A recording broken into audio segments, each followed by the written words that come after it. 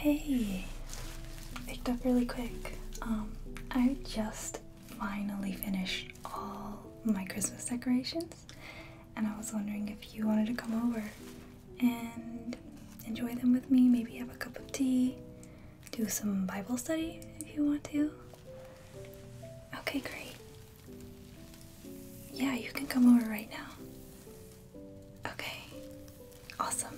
I'll go ahead and get some water boiling and set the table and make sure you're careful driving here, okay? Alright, I'll see you soon. Okay, bye-bye.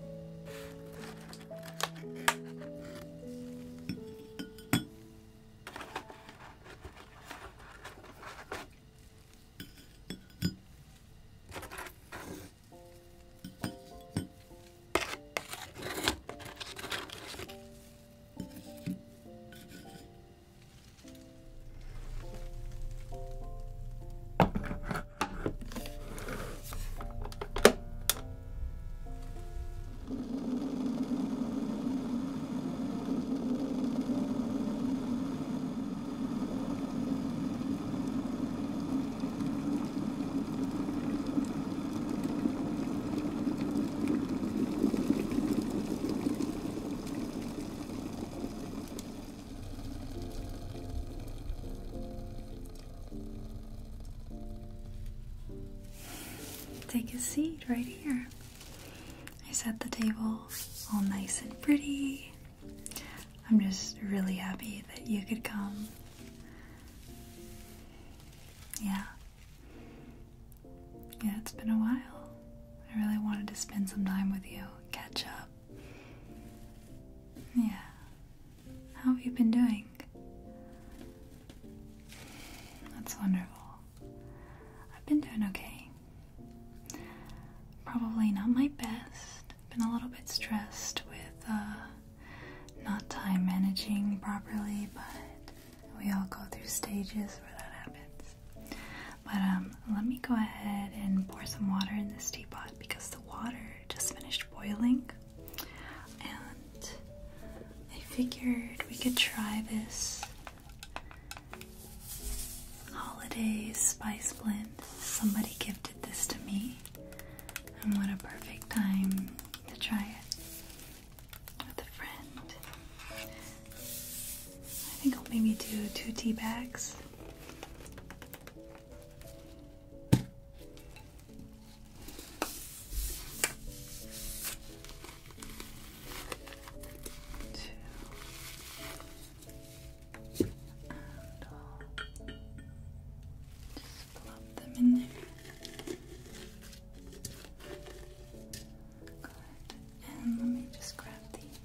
kettle really quick.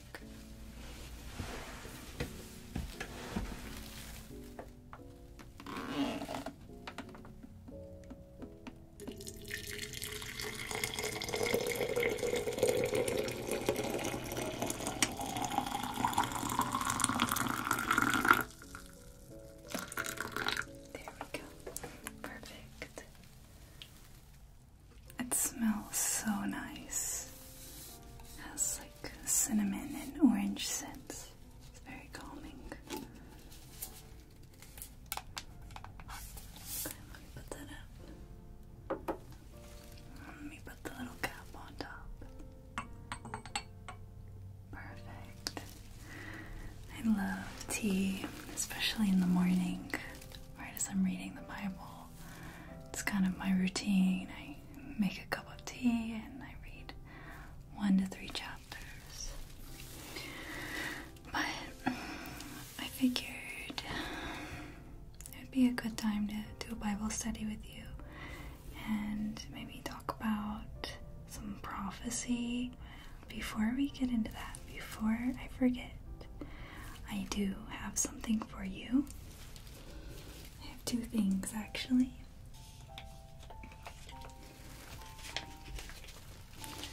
I have these sheet masks for your face, because who doesn't love a facial mask from time to time? And I also got you this coffee mug candle. The scent is warm apple pie. I think it smells great. Here you go. You are so welcome. Yeah.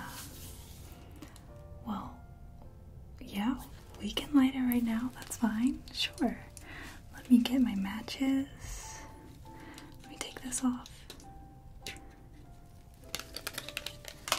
have a matchbox right here, actually. Let's see if I can strike it on the first try. 1, 2, 3.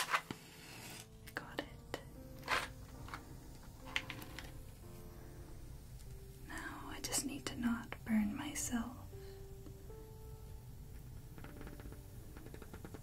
Perfect. That was close to my finger. And we'll just put this kind of right here. And we'll throw this away. I think the tea is ready to be served. I got this little miniature tea set. Let me pour you some.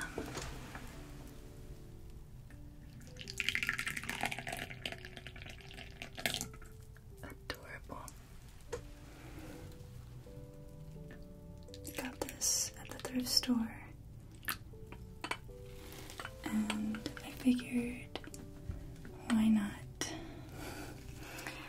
buy it and use it? It's probably been sitting on the shelf for like years. Let's see how this tastes. It smells so nice. That's really good.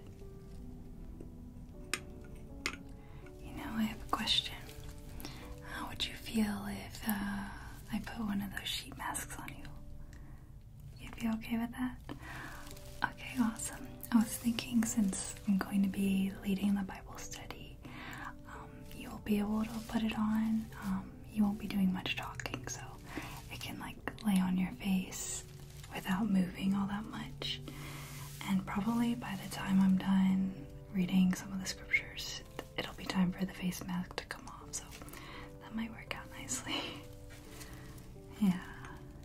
Well, let's have a little bit more tea and cookies, and then we'll get into that Bible study, okay?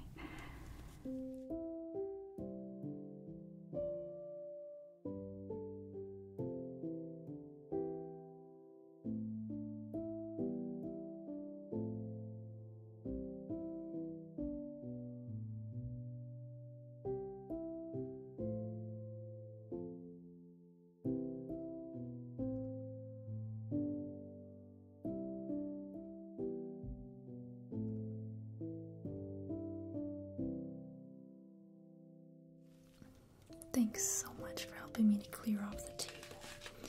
Let's do a little bit of spa time. So we have 3 options here. We got this one. This red one seems kind of interesting. We got this green one. I don't really know if they're any different from each other. Okay. Egg yolk and shea butter facial mask. That is quite interesting. Jojoba extract and cranberry essence, peppermint extract and vitamin C. Do you want to do the egg yolk one? Okay. No judgment. Okay. Cute little cupcake.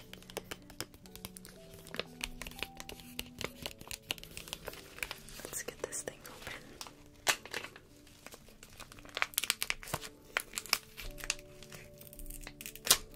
Does it smell like eggs? It smells pretty good, actually. Maybe a little bit like egg here. I kind of like that.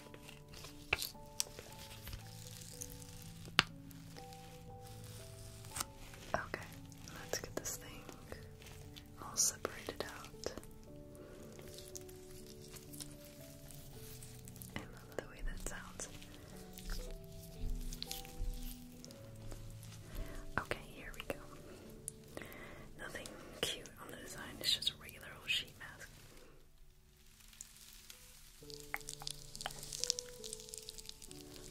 Okay, good. Let's smooth that out. Good.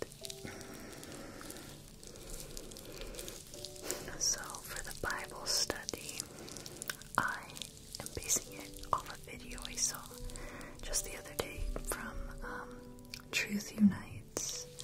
He has an excellent channel. It is so good. It's been my favorite channel of the year. But we're going to be going over, like I said, Old Testament prophecy of Jesus. Yeah, I can send you his channel. I think you'd really be blessed by it. See? Okay, nice and smooth. Does that feel okay? Awesome. Alright. Prophecy time and spa time. Let me get my Bible and stuff on the table, okay?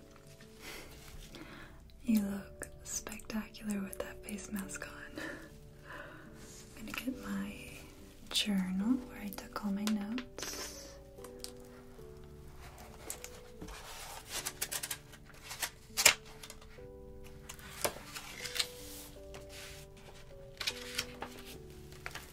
Perfect. And my Bible. I took a lot of notes, and these tabs are really fun to play with. So, I'm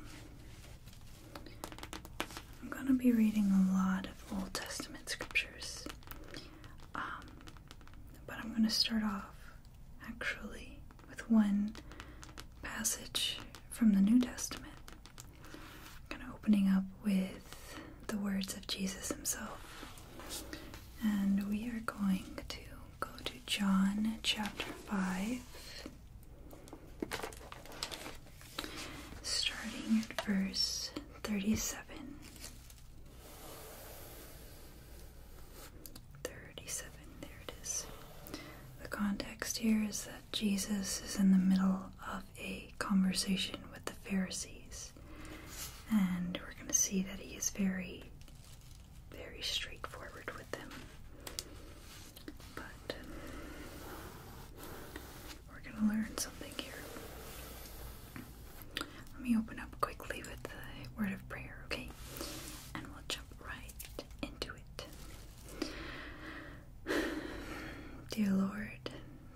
for this time. I pray that you would bless these moments as I open up the scriptures with my friend. May you give us both eyes to see and ears to hear how your word, your Old Testament, speaks of the coming one that is fulfilled in Jesus. May you help us, Lord, to be filled with awe and wonder at how powerful and amazing your word is. And I just ask for help, for teaching, and for delivering your word. In Jesus' name, amen. Okay, John chapter 5, starting at verse 37. And I do have some highlighters here. If you ever want to highlight anything, you can borrow one of mine. Okay, it's good to see you have your Bible ready. And the Father who sent me has himself borne witness about me. His voice you have never heard, his form you have never seen, and you do not have his word abiding in you, for you do not believe the one whom he has sent. You search the scriptures because you think that in them you have eternal life, and it is they that bear witness about me. Yet you refuse to come to me that you may have life. And we're going to jump down to verse 45. Do not think that I will accuse you to the Father. There is one who accuses you, Moses, on whom you have set your hope. For if you believed Moses, you would believe me, for he wrote of me. But if you do not believe his writings, how will you believe my words? Right there, we see that Jesus believed that the Old Testament was about him. But I think as we look more into these Old Testament scriptures, we're going to see exactly what Jesus was talking about here. And this is such a huge body of prophecy. I'm only going to be going over just a few, and you'll begin to see how they all converge on this one person. And it's even more amazing because the Bible is written over this big expanse of time of thousands of years, and it has different literary genres. It's written by different authors from different countries, and it's just amazing that you still see a continuous narrative throughout all this time, and you continue to see these expectations and hopes that pop up as you read the scriptures. So we're going to go all the way back to Genesis, to the first prophecy. It's often called the Proto-Evangelion, which means first gospel. Genesis 3:15. This is right after Adam and Eve ate the forbidden fruit of the tree and were deceived by Satan, or the serpent. I will put enmity between you and the woman, between your offspring and her offspring. He shall bruise your head, and you shall bruise his heel. The idea here is that there is this coming descendant of Eve who will destroy the serpent who brought in all these things of terror and horror and evil. This is the first prophecy, but it's very broad. All we know about this promise is that it's a man, because it says he shall bruise your head and you shall bruise his heel. The offspring is a man, but we don't really know much else. So you keep reading through Genesis. Genesis 1 through 11 is mostly big picture stuff, proto-history. And then you get to Genesis 12, which is the calling of Abraham, and we were introduced to Israel. It's the start of it. And we see this promise, this next promise, that all the nations will be blessed through Abraham's offspring. We see this in Genesis 12, verses 2 through 3. But I'm actually going to go a little bit further to Genesis 22, verse 15, okay? Genesis 22, verse 15, all the way to verse 18. And the angel of the Lord called to Abraham a second time from heaven and said, "By myself I have sworn, declares the Lord, because you have done this, and have not withheld your son, your only son, I will surely bless you. I will surely multiply your offspring as the stars of heaven, and as the sand that is on the seashore, and your offspring shall possess the gate of his enemies, and in your offspring shall all the nations of the earth be blessed." This oath concentrates on a single descendant of Abraham who will overcome his enemies and bring blessing to all the nations of the earth.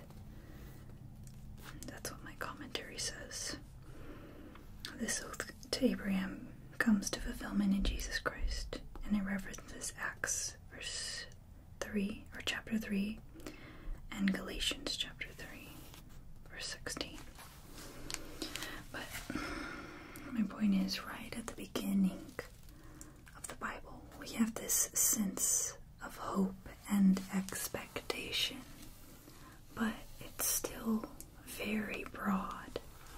But you keep reading, and then you get to Genesis 49, and this is right after the story of Joseph and the famine in Egypt, and after he is brought back to his dad, Jacob. And Jacob is blessing his 12 sons, which later become the 12 tribes of Israel. So let's go to Genesis 49.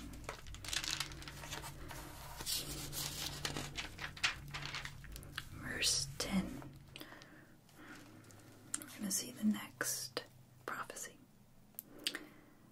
"The scepter shall not depart from Judah, nor the ruler's staff from between his feet, until tribute comes to him, and to him shall be the obedience of the peoples." So, right here, notice the word scepter and ruler, obedience of the peoples. This expectation and hope is narrowed down slightly now. We're now looking for a royal figure, that is a king who will come from the tribe of Judah.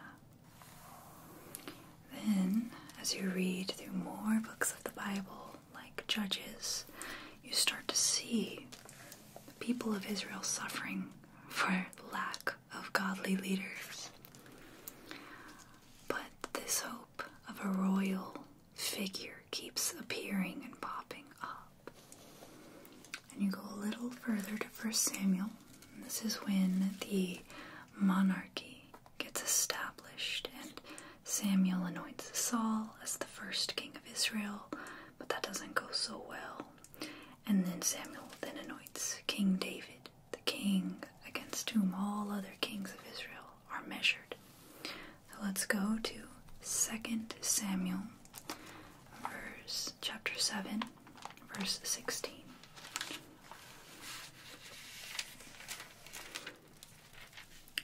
2 Samuel, chapter 7, verse 16. It says, "And your house and your kingdom shall be made sure forever before me. Your throne shall be established forever." This is a promise that David's kingdom will last forever. promised by God. And this is typically referred to as the Davidic covenant. This kingdom will last forever. So, after King David is his son Solomon, and this is a really high point for Israel, lots of wealth and riches. But after Solomon, later in his life, he starts to decline, and then all the preceding kings, most of them at least, just have terrible leadership and are not following God with their heart. And you go from this really high point of Israel, and you finish the book of Kings, and you see Israel at their lowest point.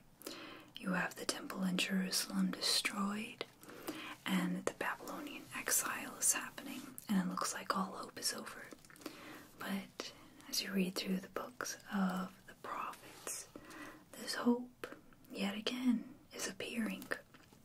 So we're going to look at the prophets now.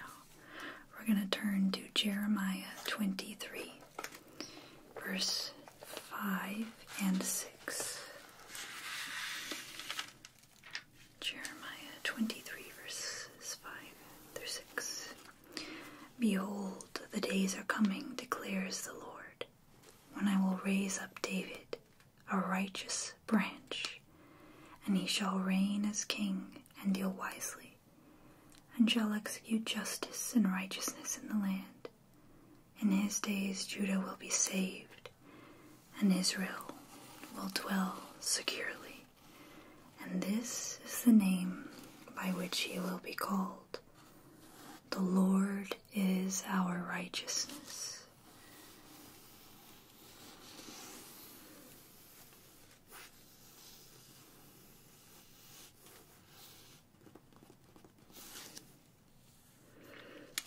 This commentary says, God will honor his covenant with David.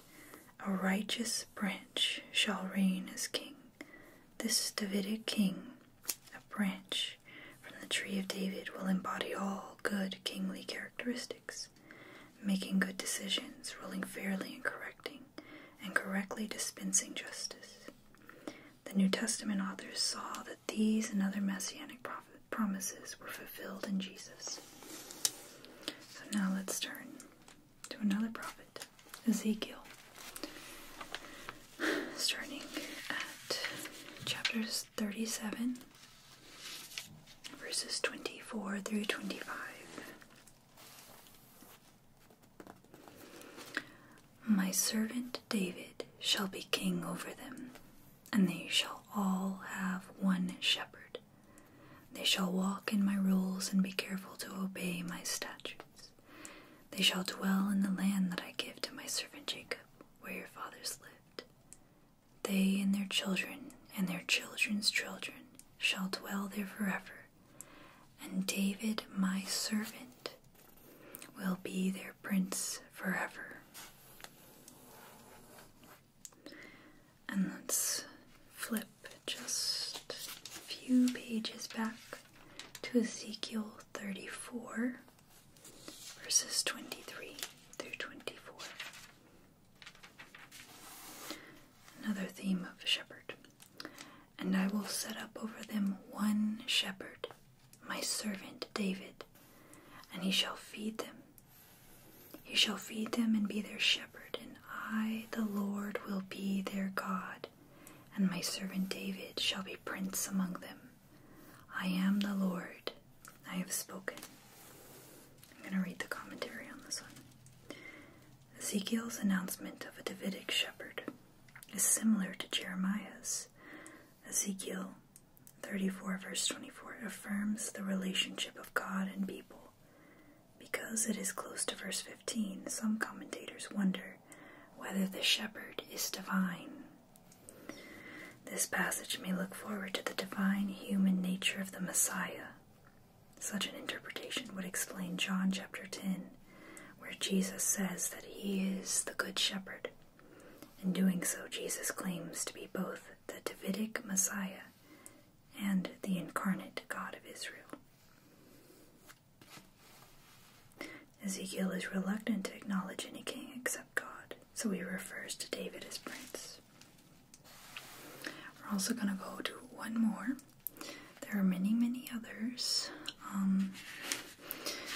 in the prophets, but let's go to Isaiah chapter 9, verses 2 through 7. This is often read around Christmas, actually.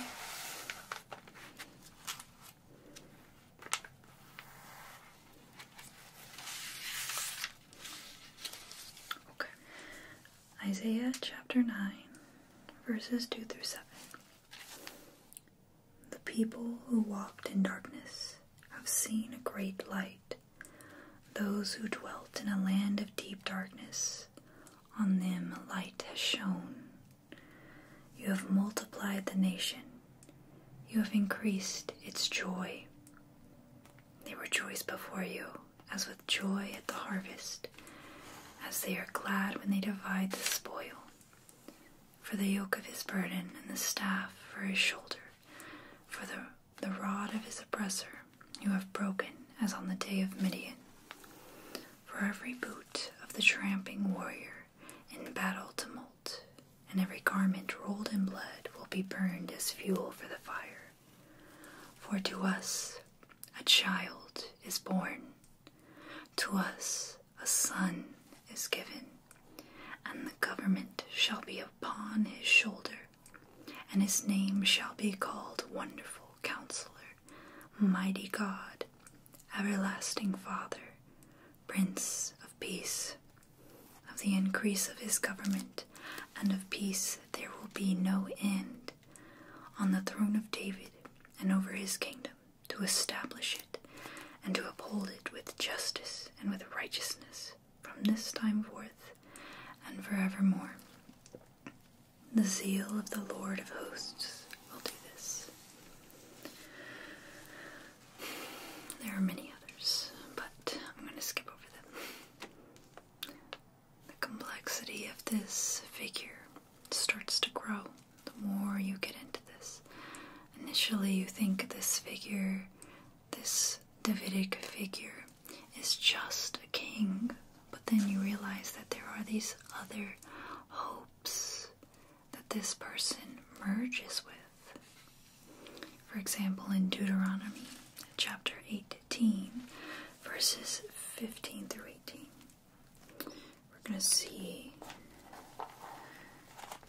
what Moses said.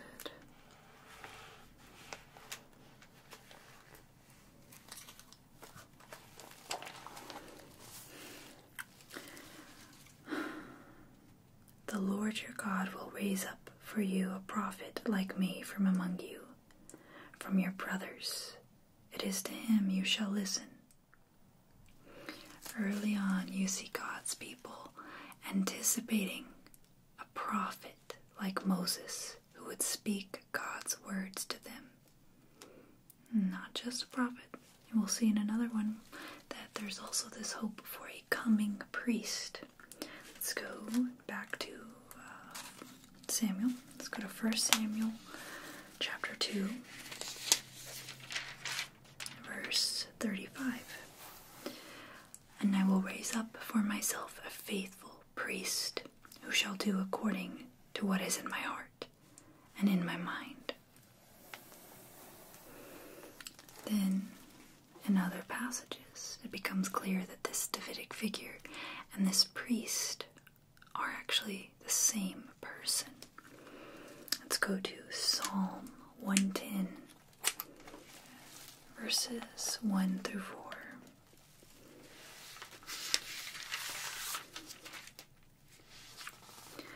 The Lord says to my Lord, sit at my right hand until I make your enemies your footstool. The Lord sends forth from Zion your mighty scepter. Rule in the midst of your enemies. Your people will offer themselves freely on the day of your power, in holy garments. From the womb of the morning, the dew of your youth will be yours. The Lord has sworn and will not change his mind. You are a priest forever, after the order of Melchizedek.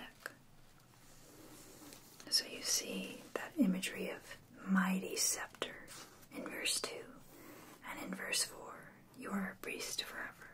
These two things are describing the same person. We can also see this in Jeremiah 33. Jeremiah 33, verses 17 through 18.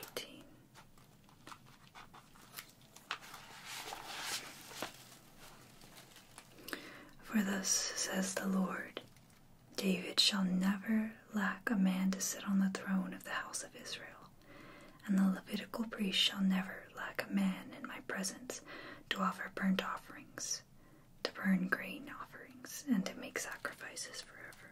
So, to recap, this generic hope that we find at the beginning of Genesis starts to crystallize and specify. And you see that this generic offspring of Eve then becomes this royal hope, and this royal hope is then a Davidic hope, and then we see it is a messianic hope. Messiah simply means anointed one. Anointed one. And interestingly, we see that there are 3 offices in Israel that were anointed: prophet, priest, and king. And there's this expectation that this person will fulfill all of God's promises. And there's 5 characteristics that you can get from the scriptures about this Davidic king, this messianic kingdom. Number 1, it's universal reign.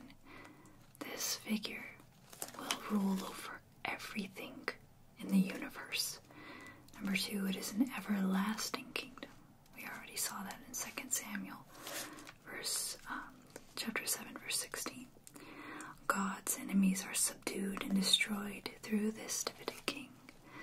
Number 4, God's people are delivered and protected through his rule. You can see Isaiah 42, verse 3. And number 5, the saving knowledge of God is spread to all the nations of the earth. And you can look at Isaiah 49, verse 6. So, then you get, fast forward, jumping over a lot of stuff, you get to the New Testament, and you see that Jesus is identified right away as this Davidic king. You can see in Luke chapter 1, verses 32 through 33, what the angel proclaims. 32, Luke 1, 32.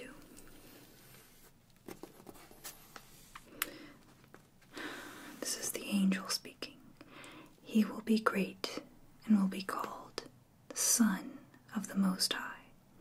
And the Lord God will give to him the throne of his father David, and he will reign over the house of Jacob forever, and of his kingdom there will be no end. You also see this in Matthew 1, verse 1, where it says, the book of the genealogy of Jesus Christ, the son of David, the son of Abraham. And not only do you see it at the very beginning of the New Testament, you see it at the end as well in Revelation chapter 22, verse 16. Jesus says, I am the root and the descendant of David, the bright and morning star. So we have all that backstory. And there's more. There's more that it could be said, but I'm going to read 2 more passages that specifically speak to the suffering of this figure, this coming Messiah. I personally find Isaiah 53 and Psalm 22 to be my favorite. And Isaiah 53 obviously is the Old Testament, but honestly, if you're not well versed in the Bible, you might think that this is in the New Testament because of how Jesus so perfectly. So I'm going to start at verse 2 from Isaiah 53. Actually, verse 1, sorry. All the way to verse 7. Who has believed what he has heard from us, and to whom has the arm of the Lord been revealed? For he grew up before him like a young plant, and like a root out of dry ground. He had no form or majesty that we should look at him, no beauty that we should desire him. He was despised and rejected by men, a man of sorrows and acquainted with grief. And as one from whom men hide their faces, he was despised, and we esteemed him not. Surely he has borne our griefs and carried our sorrows, yet we esteemed him stricken, smitten by God and afflicted. But he was pierced for our transgressions, he was crushed for our iniquities. Upon him was the chastisement that brought us peace, and with his wounds we are healed. All we like sheep have gone astray, we have turned everyone to his own way, and the Lord has laid on him the iniquity of us all. He was oppressed, and he was afflicted, yet he opened not his mouth. Like a lamb that is led to the slaughter, and like sheep that before its shears is silent, so he opened not his mouth.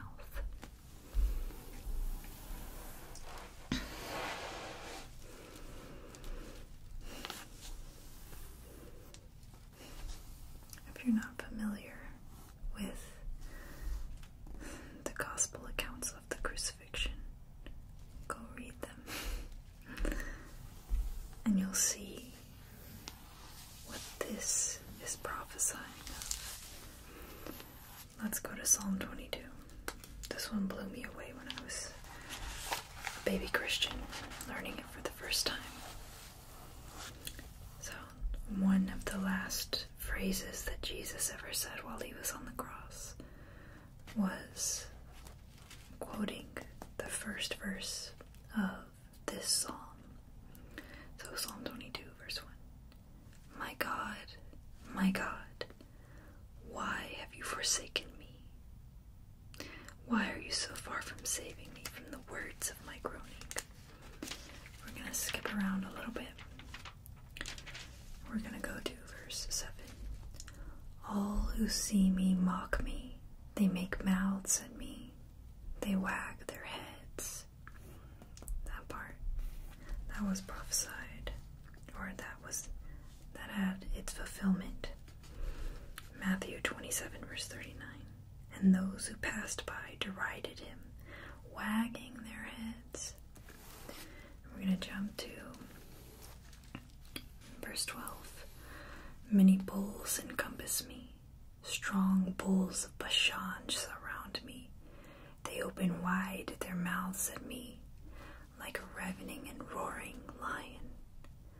I am poured out like water, and all my bones are out of joint.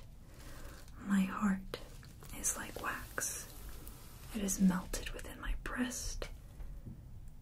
My strength is dried up like a potsherd, and my tongue sticks to my jaws. You lay me in the dust of death. For dogs encompass me. A company of evildoers encircles me. Just imagine while Jesus is up there, all these people who wanted him up on that cross, who got him there, all the Pharisees, they have pierced my hands and my feet. This psalm was written at a time when crucifixion didn't even exist yet. Verse 17. I can count all my bones. They stare and gloat over me. That verse is important because none of Jesus' bones were broken. I can count all my bones. Jesus, when he died, the Roman centurions weren't completely sure if he was dead yet, because what they do is they break their legs for the prisoners to die faster so that they can't push themselves up and breathe. So instead of breaking Jesus' legs, they just pierced him with a spear to check if he was dead, and he was, because he didn't move, and water and blood came out of his side. And then in verse 18 it says, "They divide my garments among them, and for my clothing they cast lots." And this was fulfilled. Matthew 27, verse 35. "And when they had crucified him, they divided his garments among them by casting lots." So that is just full of good stuff. And it just brings me to such amazement and awe that Jesus fulfilled all these things. Like, some people think that he did it. He knew the scripture, so he intentionally tried to fulfill all these prophecies, but clearly, why would you want to go to the cross? Why would you want to be the suffering servant and die and be pierced for people's transgressions? I don't think just any old regular person would want to do that. And also just the probability of somebody fulfilling all of these prophecies is so incredibly low. You have no idea. I'll actually text you a link to a video I just watched on the probability of somebody fulfilling all these scriptures. But I'm just grateful that Jesus did go to the cross. I'm grateful for his birth, that he came to the earth and humbled himself and stripped away his glory as being God and became human flesh. He became a baby. And that's why we celebrate Christmas, because of this birth. Here comes the fulfillment of all these hopes and expectations that have popped up throughout the scriptures. And here is the one who will set the captives free, who will free us from all of our sins and our shackles to it. Thank the Lord for the cross, that we don't have to suffer through that. I think I just want to end with Philippians 2 verses 5 through 11, which kind of sums up the incarnation. "Have this mind among yourselves, which is yours in Christ Jesus, who, though he was in the form of God, did not count equality with God a thing to be grasped, but emptied himself by taking the form of a servant, being born in the likeness of men, and being found in human form, he humbled himself by becoming obedient to the point of death, even death on a cross. Therefore God has highly exalted him and bestowed on him the name that is above every name, so that at the name of Jesus every knee should bow in heaven and on earth and under the earth, and every tongue confess that Jesus Christ is Lord, to the glory of God the Father." Praise God. Every tongue will confess soon. But that's all I have, friend. That is all I have. I hope you learned something, or just was a good refresher. It was fun. Oh my gosh, you still have the face mask on. Wow. I need to get that off of you.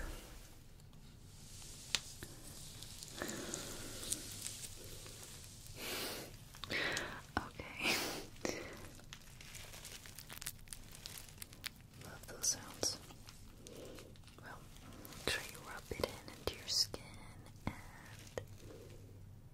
yeah, you look great. You look really hydrated and refreshed. Bible and spa is the way to go. Okay.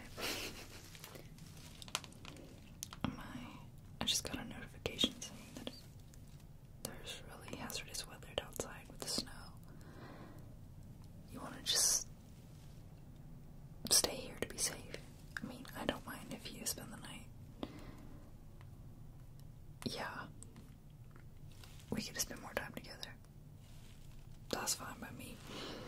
I have this book actually called A Tale of Three Trees, and it made me cry.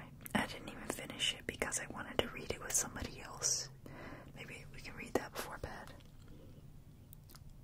Do you want to sleep in those clothes, or you want me to get you something? Okay. Yeah, I have some spare pajamas you can wear. Alright, I'll see you in a second, okay? Are those pajamas comfortable? That's good. This is the book I was talking about.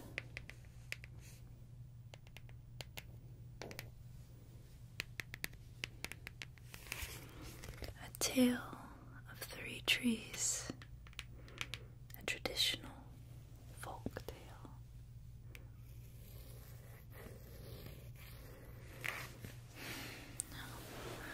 We'll see if I cry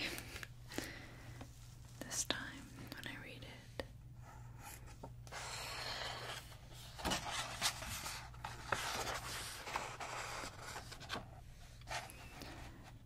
Once upon a mountaintop, three little trees stood and dreamed of what they wanted to become when they grew up.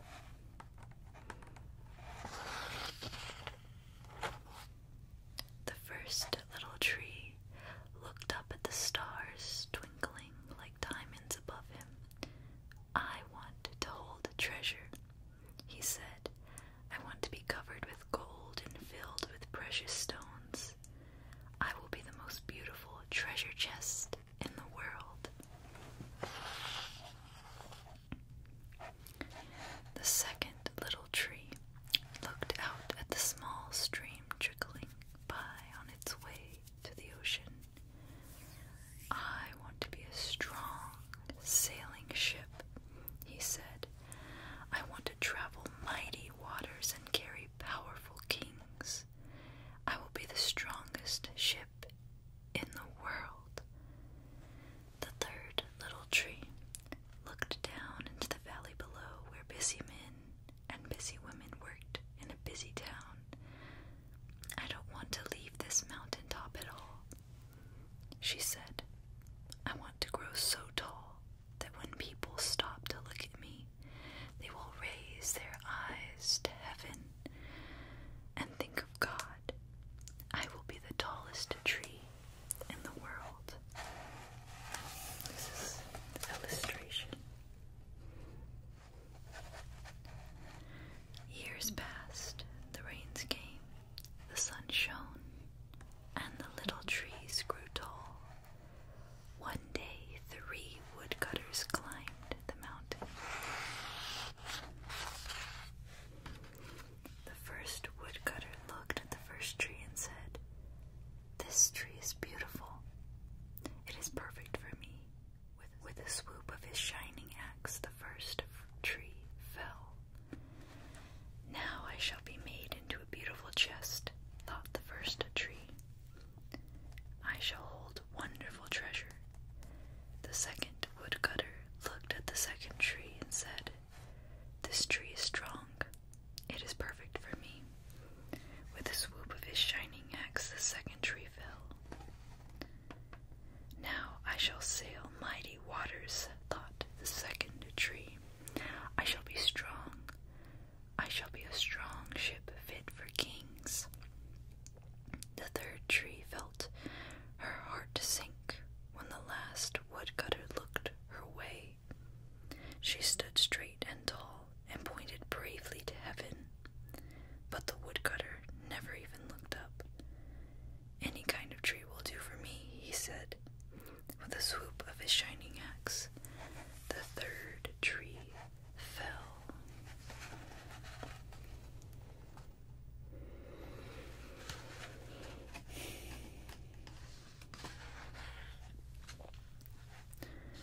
The first tree rejoiced when the woodcutter brought him to a carpenter's shop.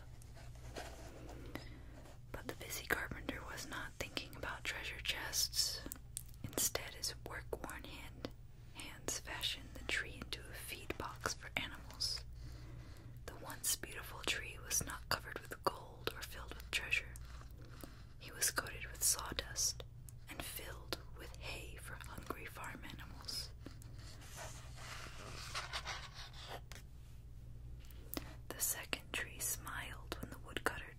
a shipyard. But no mighty sailing ships were being made that day. Instead, the once strong tree was hammered and sawed into a simple fishing boat, too small and too weak to sail an ocean or even a river. He was taken to a little lake. Every day he brought in loads of dead, smelly fish.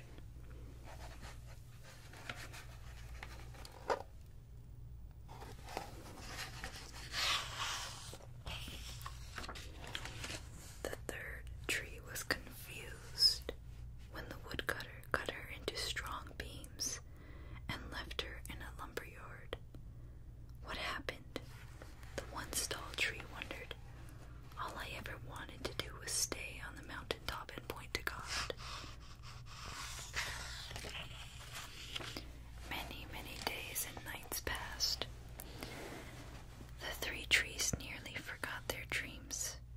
But one night, golden starlight poured over the first tree as a young woman placed her newborn baby in the feed box. I wish I could make a cradle for him, her husband whispered. The mother squeezed his hand and smiled as the starlight shone on the smooth and sturdy wood. This manger is beautiful, she said, and suddenly the first tree knew he was holding the greatest treasure in the world.